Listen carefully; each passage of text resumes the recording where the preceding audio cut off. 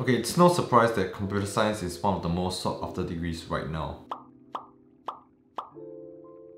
And many people are automatically choosing computer science as their major without actually really thinking about it. Maybe it's the fact that this degree gives them a high starting pay, or maybe it's the fact that this degree allows you to have a job that is working remote and you no longer have to go into the office. I'm not ready to go back to work. But behind all this prestige and perks of computer science, this degree may not be for everyone.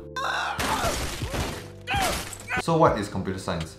Although software is the main focus for computer science and many people choose to specialize in it, at its core, computer science is actually about problem solving.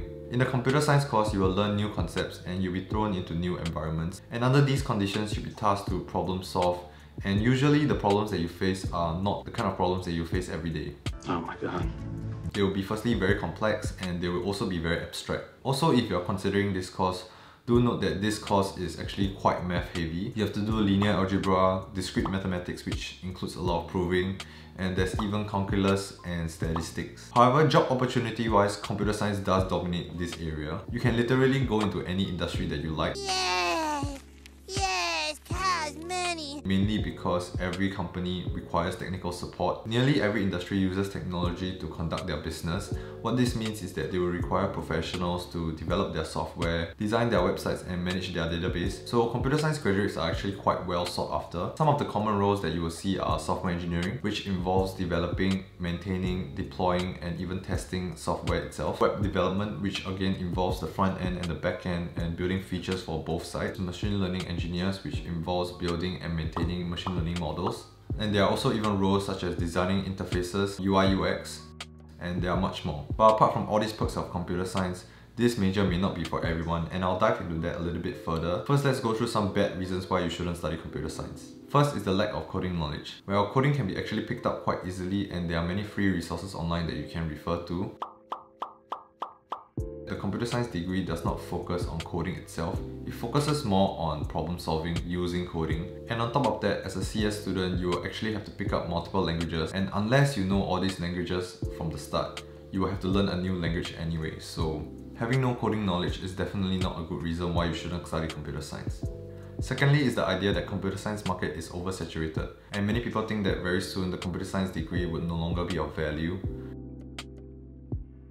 And actually this is just not true. In fact, I think it's the opposite. I think that the market is undersaturated and right now more than ever, computer science degree holders are really needed. I mean, just look at the number of startups and how many of them revolve around tech. And not to mention, the computer science degree really gives you a diverse array of opportunities and you can literally go into many different specializations. So yeah, this is really just not true. So let's go through some good reasons why you shouldn't take computer science. Firstly, you shouldn't take computer science if you hate math. I can't take it anymore! Although computer science main focus is not math, it is however very math heavy. If you hate math, then it shows that you really don't like problem solving, which is what computer science is really all about. If you see how math questions are being phrased, computer science questions are really phrased very similarly. And if you're not naturally in tune to solve math questions, then computer science questions are gonna be a lot harder as they are more abstract and a lot more complex. So yeah, if you hate math, don't take computer science. I knew those straight C's in math would pay off someday. So the second reason why you shouldn't take computer science is if you hate sitting in front of your computer for several hours. So being a computer science major, you will actually have to problem solve, and some of the problems that you have to solve will take you a few hours, if not a few days. And you're gonna have to do them all in front of your computer. And if you really hate sitting in front of your computer, then you really shouldn't be taking computer science as your major.